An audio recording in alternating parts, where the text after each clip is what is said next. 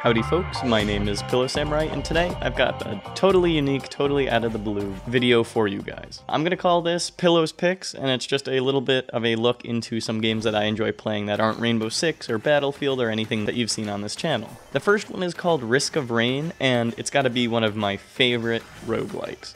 It's set in a sci-fi environment. You're an astronaut who's been marooned. Your spaceship was blown up and crash landed, and you have to fight through multiple levels to survive and finally escape the planet. Now, the way this works is you find teleporters on each map, and they're in different spots each time you play, and the maps are laid out just a little bit differently each time. They have the same general layout, but then crates and the teleporter and everything is located separately. Then when you activate said teleporters, you'll summon a boss, and it starts a countdown. Enemies spawn during that countdown, and you have to deal with the boss and the new enemies, and once you kill them all, you'll be able to advance to the next level. Now, you repeat this 4 or 5 times, and it goes through different environments, so you have different enemy types and whatever. There's only about 7 maps in rotation, however, I think 5 per playthrough, so you have a few that will be switched out as you go on. And even though they're the same maps in the rotation, they feel unique. They each have their own art style and music, and enemies, as I mentioned before, and it's just really fun to go through and try to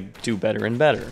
And you do better and better by getting better items and using new characters. So there's a very strong emphasis on this. This is really how you progress and level up as a character. You get items by unlocking chests with money that you earn through killing enemies and whatever. And you get characters by doing tasks with other characters. So for example, as the commando, if you finish the first level in, say, under 3 minutes, you unlock somebody else. And if you, say, complete the first level without taking damage, then you get an achievement and you get another character.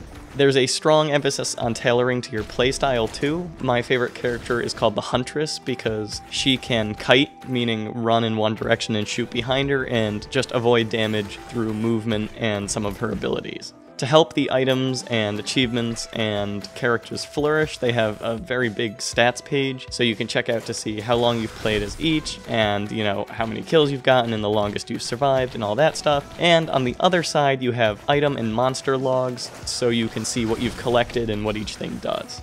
Now, the absolute best part about Risk of Rain is the presentation. The art and music is really well done.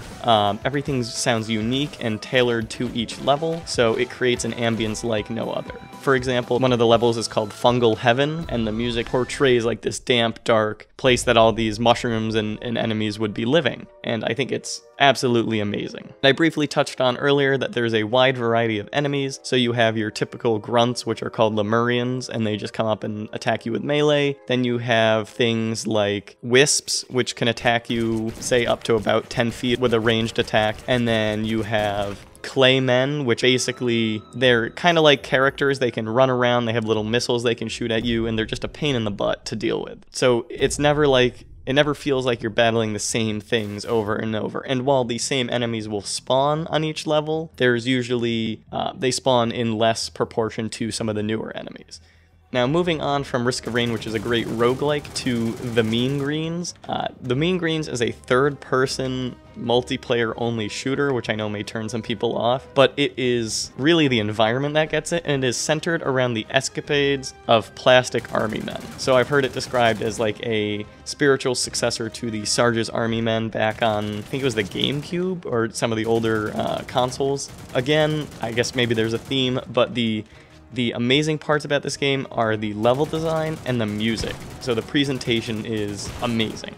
The level design itself lends itself very well to the type of game it is. There's a lot of cover, everything looks unique, so like, you know, plastic cups look like they're made out of plastic, you play on countertops, the wooden countertops look like they're made of wood, there's a metal sink, everything works really well together. These skyboxes are beautiful. As I mentioned, there's one where you play in a kitchen, and it just looks like you're in a kitchen. There's a window, and you can see out into a little garden, and you can see a table and some lamps, so it really creates this ambience and environment like you're actually playing as a tiny soldier. The artistic choices too are just overall very well done, and it certainly fits the whole action figure game. As I mentioned, the music is amazing, and what they did is for each map level there is a certain track and a certain game mode. So the music track fits the levels so well. I can't even explain it. It's beyond words. The game modes are tailored to the level, so everything is very, very well balanced. They took a map and specifically tailored what they thought would work to it, and that works out very well. In addition, gunplay is solid. There's a fairly high time to kill, so it takes a lot of bullets to down someone, but each weapon feels unique, and you get 5 weapons. You have your assault rifle, sniper rifle, shotgun, rocket launcher, and flamethrower, in addition to a grenade. And between those, the balance is fairly decent. The shotgun was OP, but as I went to record this, they actually changed everything, so it fires a little bit more slowly, and it has a wider spread, so it's definitely put back in its place. The rocket launcher and grenades, the explosives in general, are very powerful, but early on there was a balance issue, so they put them on a timer, and that makes it so it's a great power weapon, but it's very situational, and you have to make sure that you use it at the right time, or else you'll be caught out with no ammo. So the only downside to this game is that it's got a small community, and that really limits it in that you can find a lobby with 2 or 3 people, but beyond that, it's very rare. As I mentioned, there's a big update, so I got into a lobby with like 8 people, 4 on each team, and it was super, super fun, but again, as time goes on, that's probably going to dwindle a little bit. Overall, it's a great game, and I honestly wish more people played it.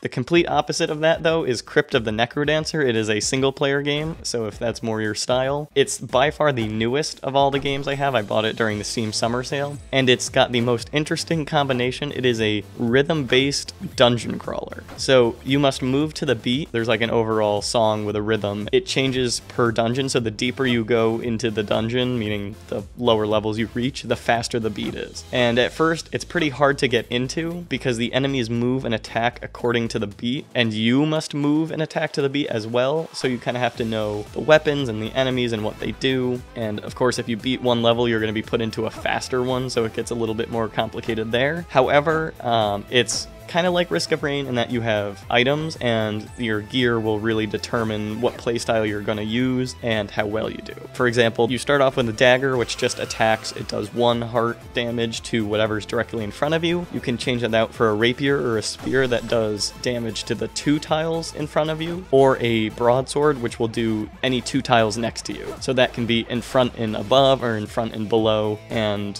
you can get armor and health and items and magic stuff too, so it's not just melee. It's very, very hard to master, but it's very, very easy to hop right back in and get down to it. I'd say it took me at least an hour to really get the first dungeon down, so I was at least at an okay spot, and it's taken me 3 hours to actually finish the entire first dungeon and move on to the second one. I think they're called zones, so I've done the first zone, and now I have to do the second zone. Overall, a great game, very fun, and it's awesome because not only do you get the music that they give you, which is amazing, you can also play with your own tracks, which I haven't tried, but I imagine is great fun. That concludes this kind of weird episode of Pillow's Picks. I highly recommend Risk of Rain, Mean Greens, or Crypt of the Necrodancer if you're looking for a new game. I appreciate you listening through my sprawl, and hopefully I'll see you next time.